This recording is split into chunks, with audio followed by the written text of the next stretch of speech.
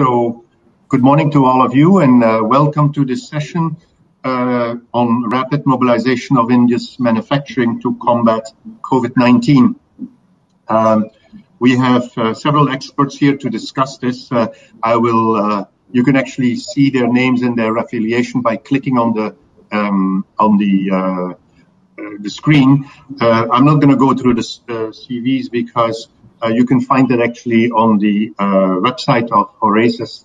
We have only 45 minutes, so we would rather spend time on the meat of the subject rather than going through all the introductions. I said that we have a number of specialists, but actually I'm not sure one can be a specialist on what's going to happen in face of the uncertainty that was created by the pandemic. This is such a unique experience and a unique event that we can't fall back on experience from the past or research. What happened 100 years ago with the Spanish flu is probably not relevant to what we are living through today. But from my perspective, and I'm a professor of operations management at the Singapore Management University, from my perspective as a specialist on global manufacturing, I personally think that this COVID-19 crisis probably will accelerate a number of underlying trends that were already present before we had this pandemic. And I would sort of say that the 3 or 4 things that I see, that is, first of all, of course, the more rapid deployment of digitalization in all its forms. Secondly, I think many of us have discovered that our supply chains, partially as a consequence of these just-in-time systems, lean manufacturing, etc., have actually become quite fragile, and that there will be a call for more robust supply chains, in particular for strategic products such as pharmaceuticals or health-related products, but also I think for food and other products that are considered by many governments to be strategic. Thirdly, in the big areas of consumption, people have made a very rapid move towards online retailing and have been, to some extent, spoiled by online retailing, i.e. they can get a very high variety of products online and overnight delivered. This is something that consumers have rapidly gotten used to, and they will expect that in the future too. And so one can expect that for some products, at least for finishing factories where you do the last step in the production process, that also there will be some reshoring or nearshoring to large consumer markets. That, of course, will have impact on costs, and that probably will have to be overcome by more automation, in particular flexible automation. And then my 4th point is that you see, of course, that the USA-China trade conflict will obviously have impact on the global footprint of companies. I read in preparation for this session that quite a few people in India have actually indicated that the dependence on the Chinese factories is too high and that we have to reduce that dependence. It's very clear that the rising protectionism is maybe not the word, but the rising nationalism around goods and services, of which the USA-China trade conflict is perhaps the most important, but not the only one, will actually lead to a change in how the footprint of global manufacturing is going to organize. I don't belong to the people who think that global manufacturing will be reduced. I think we still will have plants all over the world that are working in a network, but I believe that the design of that footprint, the design of those global manufacturing footprints will change. We also know that in the COVID-19, there are some winners and some losers. Clearly, the tourism industry and the airlines have lost a lot. The telecoms, or perhaps more the online based products and services have gained a lot. And I hope that in the discussion that will start now, that we can actually think about this idea of COVID-19 is going to accelerate underlying trends. What were the long-standing issues, trends that have impacted the evolution of manufacturing in India, and how, as I said, will COVID-19 influence that? And secondly, I hope also by the end of this session that we will be able to get to the question of what measures need to be taken in terms of policies. So, gentlemen, I'm going to go through the list here. Start with Amit, who is Managing Director and CEO of Tata Consulting Engineers, linked to a large company. Amit, 4 minutes. Thanks, Professor. I think you've brought in some interesting points. The COVID pandemic has brought forward a few critical and fundamental areas to think about. While India will take its own response and approach towards handling this event, a lot will indeed also shape up a line to how various economies and value chains respond to this event globally. And the answer to this is going to be shaped very differently amongst players in India and outside. Now, having said that, I think the clear factors on this would be related to how India responds to certain of these elements, especially in manufacturing, which has three connotations. First one being related to, am I audible? There's some... Yeah, it's fine. Okay. So the broader context to this is that this has happened not in an isolated manner, but amidst a shift in energy source, a trend toward electrification and hydrogen economy, but also amidst an intense geopolitical realignment, a rise of nationalism and the advent of technical advancement. As we leap from Industry 4 to Industry 5 within a decade, our economic cycles are shrinking from 25-30 years time frame to a decade or less. And similarly, technology is pushing value chains, markets, and industries to innovate and transform.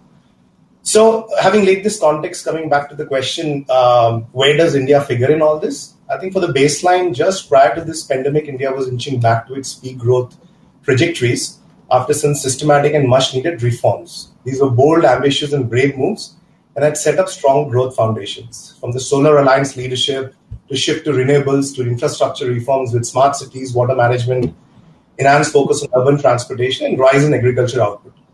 Now, there was also a feeling of connectivity, physical, virtual, overall feeling of well-being. And yes, a few industries aligned with global disruptions were struggling, such as automotive, airlines, to core sectors such as metal mining, and maybe the impact of reforms on certain banks in India.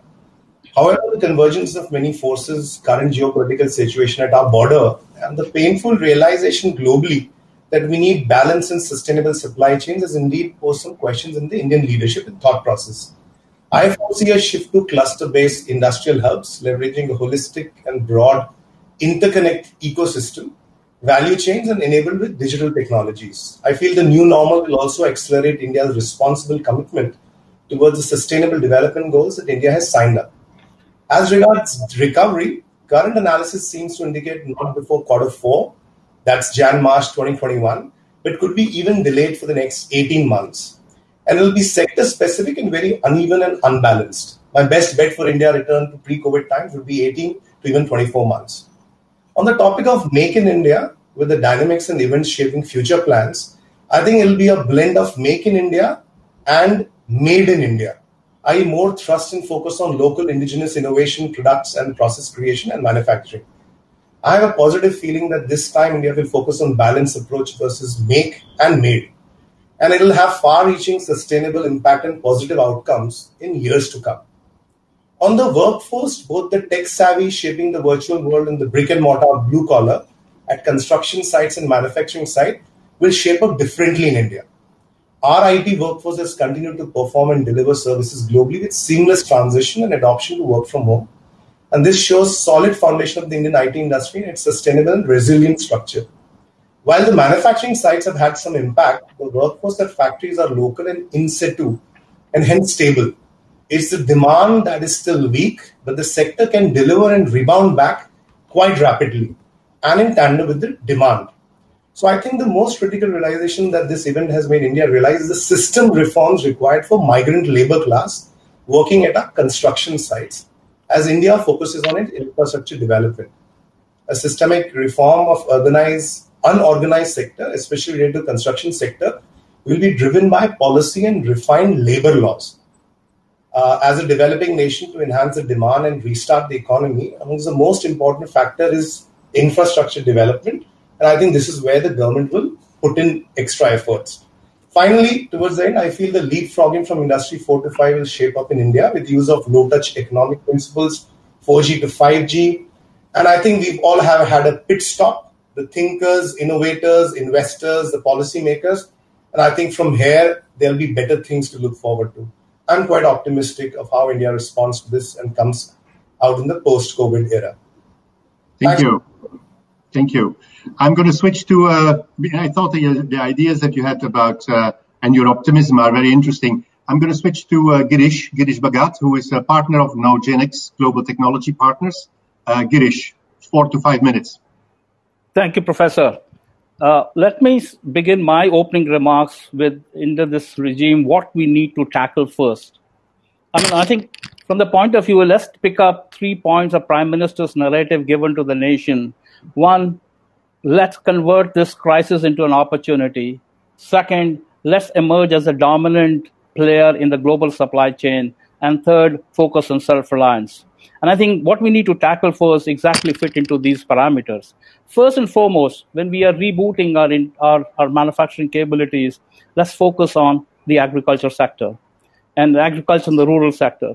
The agri sector, as we all know, constitutes rural sector has 65% of our population living there, but we have only 17% contribution to GDP. In this sector, if we are able to focus in, it also will be a lifeline for SMEs, because that's where SMEs can play a big role, and SMEs have to be the backbone for our employment thrust and for the needful. So here I identify at least 2 sectors within this agri sector, 2 subsectors which need to be tackled with significant technology injection, and that is cold chain, and second is in terms of food processing. We've been doing some bits and started, but that's where the challenge is in these 2 sectors lies of technology injection. Second, let's take up the conventional industries and let's look at what we need to focus within the conventional industry framework. To my mind, the spectrum is huge, but I would say in order of prioritization, we should look at automobiles and pharmaceutical. I'll talk about automobiles first. The automobile sector, India is fairly up the curve in technology, as you know, and it can be in a worldwide player. It already is. We are significant players we are 4th largest, I think, in car manufacturing, 7th largest in commercial vehicle manufacturing.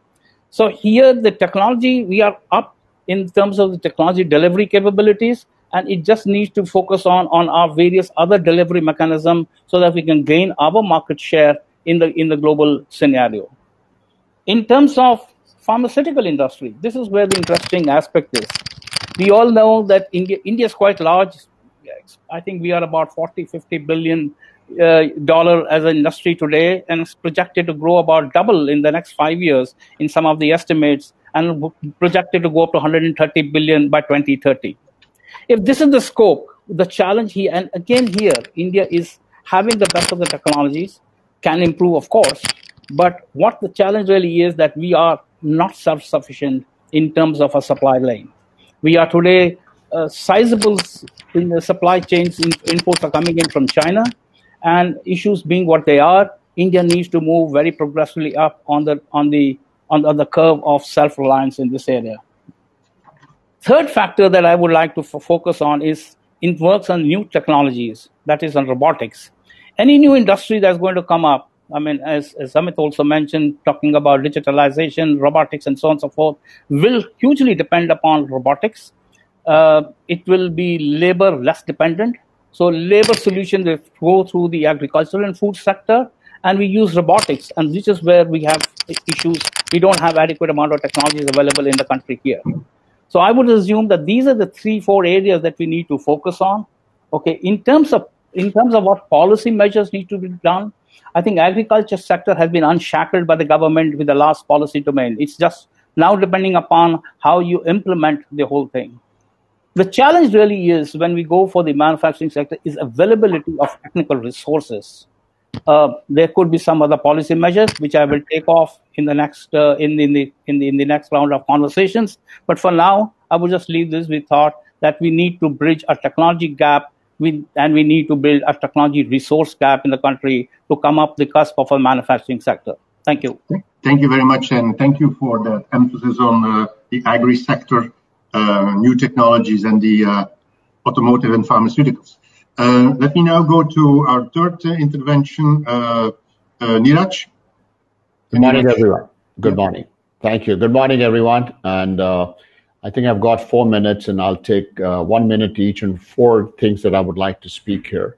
The first one being how we got here.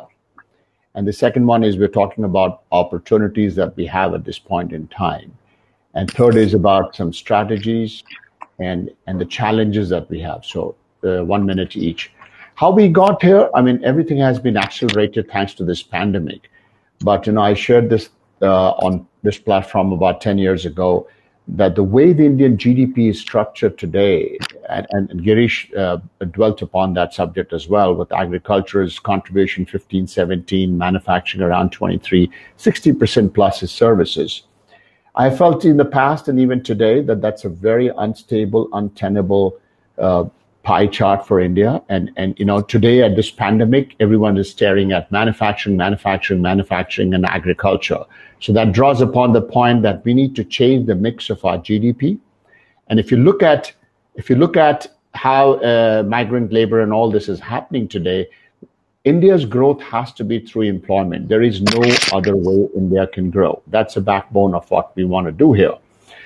So, if you look at the way contributions are of the MSME, the agriculture, industrial, India's growth through employment has to be the key backbone of how we want to go and take our country from here. The opportunities, we all know there's been some geopolitical opportunities, some trade barriers. There's been a shift to mitigating risk by large companies worldwide, Japan, America, Canada, Europe. And India has an opportunity to take some of that in manufacturing and agriculture and services sector, whether it's engineering goods, healthcare, toys, textile, some of it. So that's the opportunity we have at this point very, very, very clearly. In terms of strategy, well, I just said that, we have to go through employment, and we are seeing this migrant labor going back, and we have issues of how do we get back. So the concept of what we call, and has been in the making, is the factory on wheels. Imagine that there are light and medium engineering companies and textile companies taking their machines, centralizing them to tier 3, tier 4 places where it can be made, and the headquarters remain in the big city. You bring them in, you put that together, your quality assurance, assemble and ship it out. You'll reduce your cost, and you will decongest the cities. India and your company will become more competitive as compared to China and other countries that they are doing anyway these things. So that's point number 2. 3, some challenges. I wish the government is hearing what I'm going to say right now. Capital availability to the MSME sector. I know we talk about this, but please hear it. It is not available as much it is being talked on TV. It is not. So you need to speak, the government needs to speak to the institutions and the bank to really let this go. It is the availability first, Professor, that I'm talking. The rates come later. And this is not happening. We've talked about labor reforms, but this COVID has actually brought out the labor reform challenges again. People are expecting to sit back home and take salaries and wages. And how does the industry work in this thing? So the labor reforms are being able to move away the labor when you need them must be paramount to India's growth. I do believe that just like suggestion is just like Niti Aayog had a Arogya Setu application for contact and tracking, they should actually have an app for the MSME sector where they can do businesses using that in a subscription model, whether it is sales, finance, or QA. I think that'll be great. So I'm going to stop here right now for my first thoughts and take up questions and answers later. Thank you. Thank you.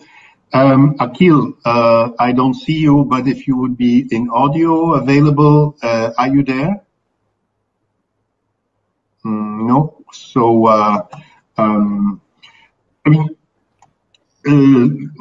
hopefully he can connect a little bit later, and then I will give him the floor to discuss.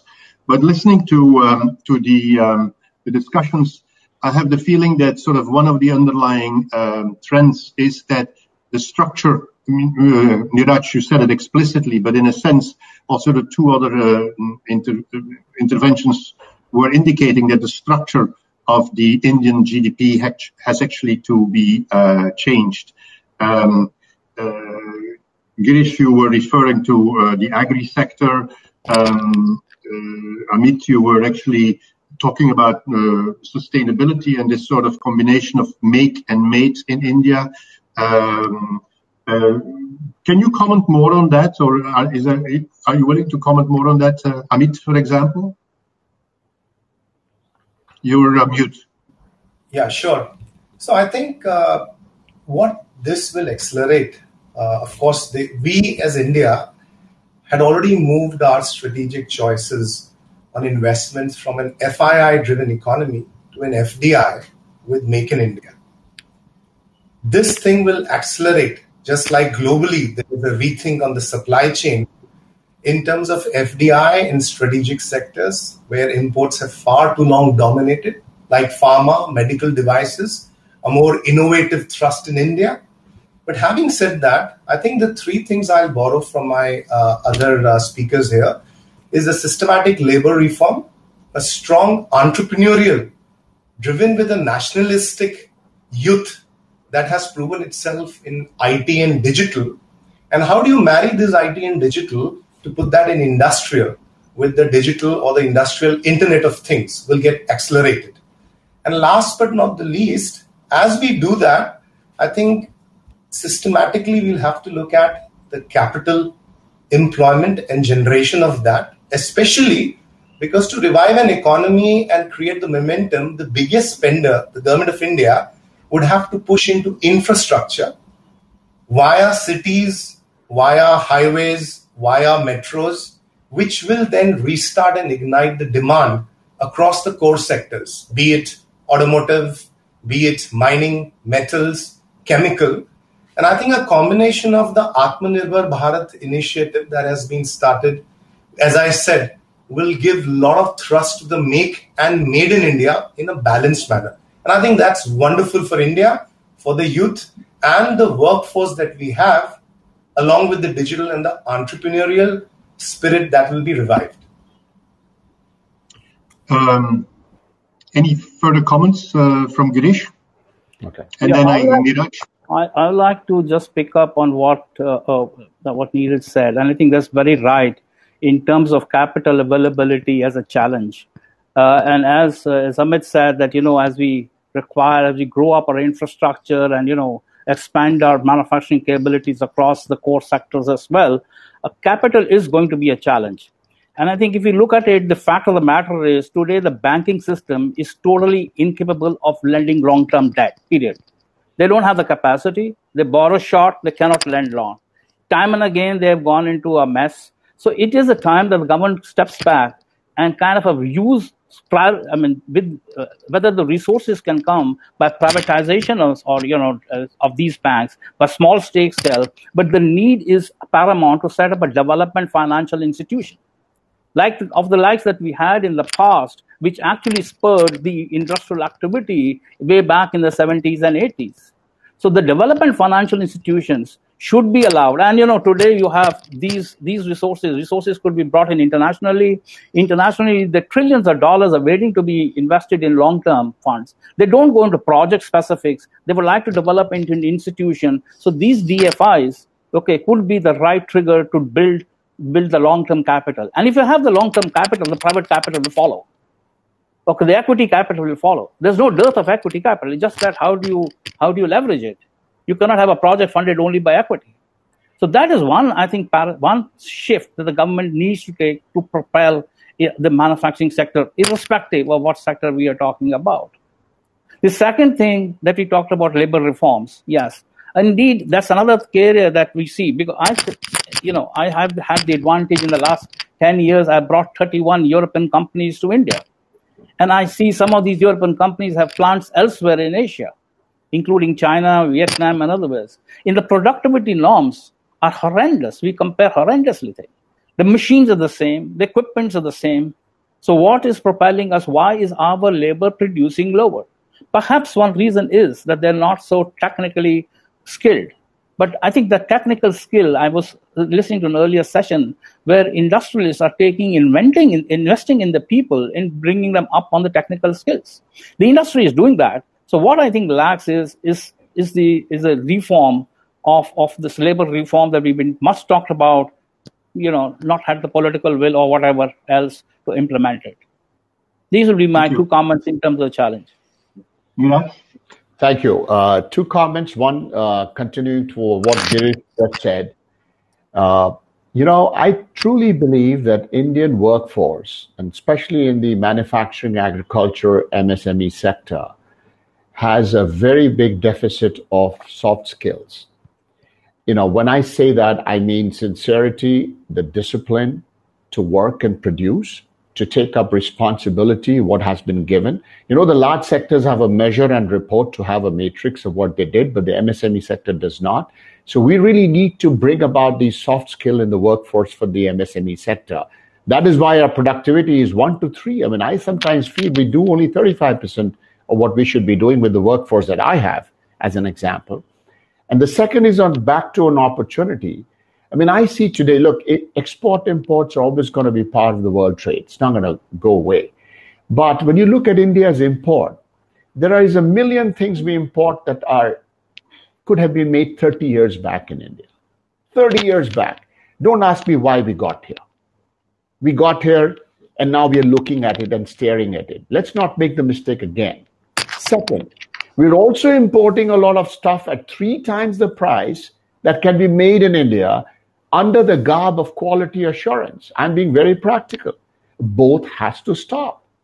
Yes, we must bring technology, we must bring things that are required and export things that we can. But we are sometimes we just go a herd mentality, we just keep doing. And that's what we need to learn from this time, that let's not repeat our mistakes again and again and again and again. And capital, thank you, Girish. Thank you for saying this. I think Indian entrepreneurs are smart. You give them the capital, long-term debt, they will make it happen. Thank you. Amit. Professor Niraj and Girish, I think I want to add one more dimension to India, and that would change post-COVID, and that is the default option of cost arbitrage of Indian labor. The very fact that the cost arbitrage drove many of the business plan and strategies will require an overhaul, because now, whether it's the labor at the construction site or at the manufacturing shop floor, we will need less of them, and hence we'll have to train them. The hierarchical sense of working will change to more holacracy, with more responsibility and accountability. So there'll be a big training opportunity to revive. And what the Indian IT industries and workers have done globally at a benchmark level will replicate itself to the manufacturing and construction sector. And that's where I think India is uniquely poised to leverage our IT prowess and the digital prowess with the youth of India taking up this productivity challenge and actually saying that the cost arbitrage is legacy, belongs to a dinosaur era, and the post-COVID will accelerate this transformation. And that's why I feel very optimistic about the future. Thank you. We have about 60 people in the room, 63 now. If you want to ask any questions, ladies and gentlemen, please don't hesitate to use the chat function. And I have in the chat function a question from Thomas Wu about the opportunities for foreign investors in India, whether the change after pandemic will actually lead to a to an interesting environment in India, and he is referring, among others, to the automotive industry for foreign investments. Any comments from your side? Can I add on that? Can I pick on that? I think India policy framework on inviting foreign investment is very, very progressive. But I think they have recently amended investments even allowing going up to defense into 74% and therefore. So just about every sector, a foreign company can come and set up a facility here, a manufacturing facility, or even just a commercial facility and have 100% stake into the businesses. To say India is actually promoting, there was some question from Thomas Wu here on terms of mobility, on terms of automotive sector, mobility sector, is 100% allowed. The Indian, should they want to be a 100% player, they can be so. Should they want to be a minority player, they can be so. The question that arises here is not just about the ownership. The question that arises here is about IPR, a point we've not touched upon. I think foreign companies, when they come to India, they want to see whether a judicial process is efficient enough to protect their IPR. It cannot be another China. Okay, and that is not so. We have the policy framework. We have the mindset not to cheat. We have the mindset to be honorable, but a judicial process is just so slow and tardy. Maybe there's need to reform that judicial reform as well to give the foreigners a comfort. Bring in your new technologies. Bring in a new way to manufacture things. And we will protect you with the IPR policies and with the quick judicial response in case anyone, does some malfunctioning. Okay. Anybody else who wants to comment on that? Amit? Just 10 seconds on that. Girish brought out an interesting point, very, very important point. In fact, India's index on the trust quotient, India stands very high. And as he said, people trust Indians and Indian companies, but the judiciary is lagging behind. And to execute that, to enforce it, is behind. So that's a great point. Super point. Amit, you were actually suggesting that that there is that the cost of arbitrage is not that relevant anymore, and that manufacturing could leverage the IT promise of India. Could you expand a little bit more on that, how you see that happening? Yeah. So, over the last 5-6 years with the Industry 4.0 lingo catching up, there was a sense of insecurity that actually for a country that has to generate employment, Industry 4.0 and the technology with sensors and dashboard would actually go against that particular intent. However, I think there's a balanced approach to how technology enhances productivity rather than decreases employability. Now here comes COVID as an event, and suddenly a lot of things converge. A demand for high productivity, a local supply chain, a much balanced view to what is a core sector and strategic sector, and how leveraging technology we can enhance the productivity and also generate employment by expanding the sectorial outlook and the value chains. Remember, we are amidst some transformational shift in energy, in EV economy with the electrification of automotive. So there's disruptions already in the system where things wouldn't have revived. The good news, I feel, is they have accelerated. And that's the reason I feel the adoption to digital with Industry 5.0, which is more human form of Industry 4.0, leveraging AI, ML, and the need for employment generation will actually give results. And I already see actually traction in the last 4-5 months where both public sector and the private sector is demanding technology that can be adopted to streamline their existing operations. That is, how do you optimize your OPEX and to sweat your asset? Because CAPEX will remain cautious for the next 2 years at least, if not more. And so it's the OPEX. And how do you optimize your OPEX? By leveraging technology and more Industry 4 and 5 paradigms and generating employment. And that's why I'm positive, as I said, that I think it's accelerated our adoption to these leading work practices as well as accelerating the productivity metrics.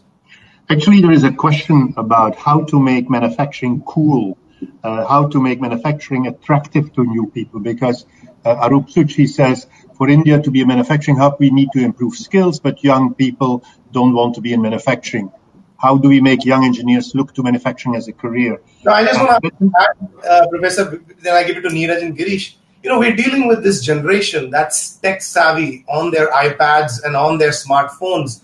Unless we take these devices to the manufacturing floor with better analytics, better dashboards, real-time track and trace, things that we talked about are actually possible with very less investments to recharge your operations and make OPEX, as I said, cool and attractive to this young generation. The more we do it faster, the more real-world employment will start from the virtual world of IT, which we are very proud that we've made benchmark, global forays in that. And I think once we get into this, I think it'll become cool once again to be in manufacturing.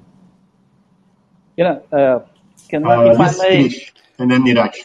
I have the experience that when we hire engineers coming from the regional colleges for the manufacturing floor shop, we pay them a pittance. We actually pay them less than what we would pay our domestic help or our drivers. Now, when you pay them so poorly, you are giving a signal out. You are not paying. You should be paying for what a job deserves, not because you have excess of engineers available. So when you do that, you're actually undermining and actually killing the impetus for somebody to go into a floor shop engineering job. Because he sees forever, the person comes and then he's looking around for a new job. How can he survive with the 25,000 rupees a month? Can he get something better? Can he afford a scooter? So this whole challenge, I think, also needs an industry mindset. Let's pay to what the job deserves, not just cut down on the salary level just because you get too many engineers. Niraj? Yeah, I think that's a very excellent question Arup Jutsi asked, that, it's been a taboo that most people don't want to get into manufacturing. Everybody wants to go into the white collar job. And two things, both have already been addressed by my two co-panelists, is compensation has been very, very underpaid for engineering graduates coming into the manufacturing sector. Very poor.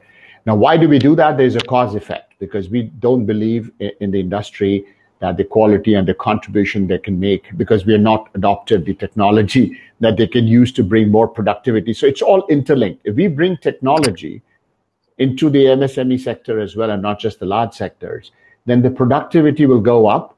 That will attract more engineering minds to come, because they can walk around with an iPad, even in a small sector with 30 people, and get reports. That's what I was alluding to, that Niti Aayog, if one contribution they want to make to this MSME sector is just like they developed an application in just 4 weeks record time, they should come up with an application which automates the whole damn thing for MSME. And maybe you can have a subscription by the MSME of 200 rupees or 100 rupees per month or per year. People will pay for it. Give that iPad and make that happen, because MSME cannot afford, they don't have the mindset to do it, period.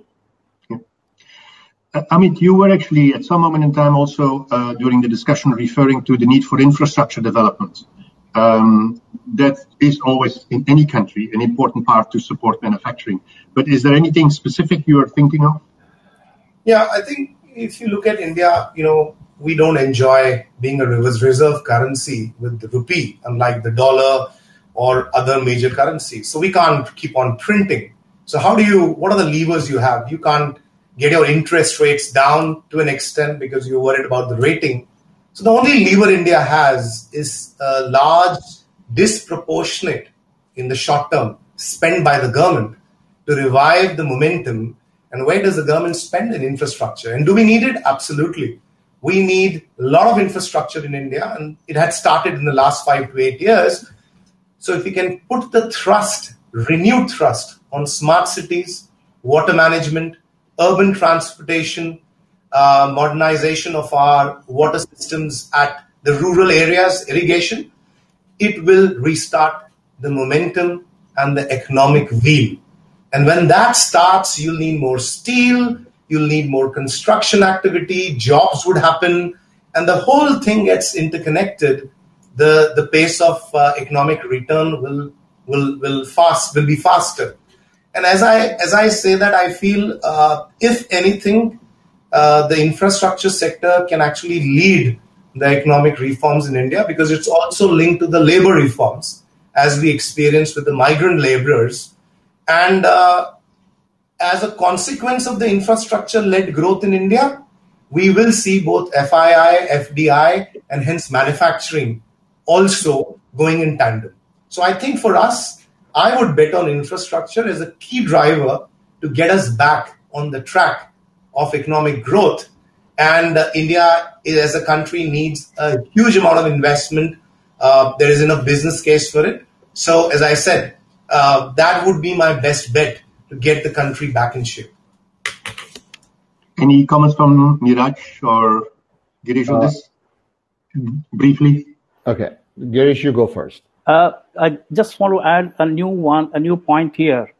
The challenge for our SMEs are, much of them are technology obsolete. They don't have the capital bandwidth to acquire new technologies, and organically is not the way forward. Most of the countries in the West have sovereign funds which support acquisitions for these SMEs to buy technologies from outside. Many in Europe, as I see, a lot of technologies are going begging. The companies are folding up and will fold up even faster now post-COVID situation. This is the time for us to provide some small impetus of 100,000, 500,000, €1 million or so, okay, to the SMEs to go out and grab the technologies. They will put their capital as win, but 15-20% coming in from the sovereign fund will going to make a sea change in the whole attitude of SMEs going up the curve on technology. Niraj? 15 seconds. I think for the MSME in India, even though people talk about global market shrinking and all, our share in the global market of export is so minuscule that I don't think it matters right now whether US is going to buy 5% or 10% less than before. We have our approach, I think, I've always advocated for India that export is a very big, important, critical mission strategy to go forward. We have internal consumption, but export has to go. And one thing which is helping India now and will help in the next 2 years, as I see it, is the rupee dollar conversions. The foreign exchange forecasted is 70, it's at 75 rupees to a dollar. It might go up. It's not going to go back to 69. So that's going to give a wind in the sail for export. I think our sector should focus on exports as well, not just look at domestic that we have a big market. Yes, we have. But the market outside is so huge and untapped that even in the shrinking market of the global marketplace, we can double, triple our exports. Yeah. Gentlemen, we have 2 minutes and a half left. The system is telling me that. If you would like to have one policy recommendation for the government, what would it be? My bet would be for the policymakers to really look at a balanced approach between Make in India and a more promising and confident Made in India. And I think the Atmanirbhar campaign hints towards this, but I think we should be more explicit on the Made in India. I think that's where India can lead post-COVID and Industry 4.0 and 5.0 transformation. And to support that, provide long-term funds, promote DFIs. Yes. Niraj? 2 quick points. One, I'm very happy that this government is actually leveraging this threat into an opportunity, and the whole mood of the country is looking positive, what we can do. That's very paramount. And the second, only one thing I say is Indian entrepreneurs are very strong. Capital, capital, capital, capital. Give them the capital, period. They will figure a way out how to manage and navigate themselves. But please give the capital. Thank you, gentlemen. It is always difficult to summarize a very rich discussion like the one we have had in this panel. I got an email, by the way, from Akhil that he couldn't get through. So too bad for us that we don't have his contributions here. But I wrote for myself a few things down. This is not a summary. This is sort of things that I really picked up out of the discussion. And that is, first of all, sort of the common opinion that there is actually a need to change the composition of the GDP of India, and to do that relatively drastically. Secondly, the word capital has probably been used as one of the most frequent words in the discussion, but the availability of capital for, in particular, the SMEs, but also, as Girish was pointing out, perhaps to invest overseas in failing companies and bring technology to India. The third point that I wrote down was a real need to invest in skills development, not only technical skills, but also soft skills. I sort of linked there the need to make manufacturing more attractive, because as Amit has pointed out, this is probably a sort of a self-reinforcing cycle once you get in the right environment. The fourth point that I wrote down was the need to improve the judicial environment so that intellectual property rights can be enforced, and that actually the infrastructure there is there, but that it's actually the judicial environment that needs to be improved. I wrote also down the idea of decentralization, go to second, third, or fourth tier cities, lower the cost by doing so, but at the same time creating employment over there. And then finally, the need to have good infrastructure development. It was a very rich discussion. Thank you very much. And I think that we can actually give an applause if you click on one of those little icons at the bottom of the screen. I'm going to click on the one that says clap. I don't know what that means then and what it does, but I really think that I should give you, under a normal situation, a warm applause for your contributions. Thank you very much, and I hope that manufacturing in India will do well. Thank you so much, Professor. Thank you. Thank you, Oliver. Have a great day. Thank you. Bye-bye. All the best. Bye. Thank you. Thanks, man. Okay, so